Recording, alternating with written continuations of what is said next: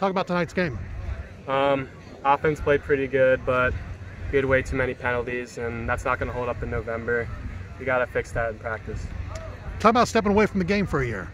I thought I really wanted to focus on basketball, but when COVID hit, the AAU schedule was really messed up, so I figured why not play football and play with my guys. Are you finding that love back again for the game? Oh, yeah, of course. Yeah, I'm glad it came back. Yeah. I had a chance to talk to your dad during halftime, and talk about the influence he's had on you in the game, not just in football, but also basketball. I mean, he just lets me know time and time again, after practice comes more hard work.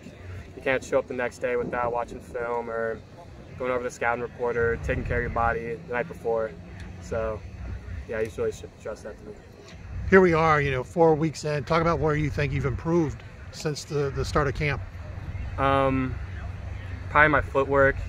At first I wasn't taking my drop back correctly, but I've really fixed that up in the past few weeks.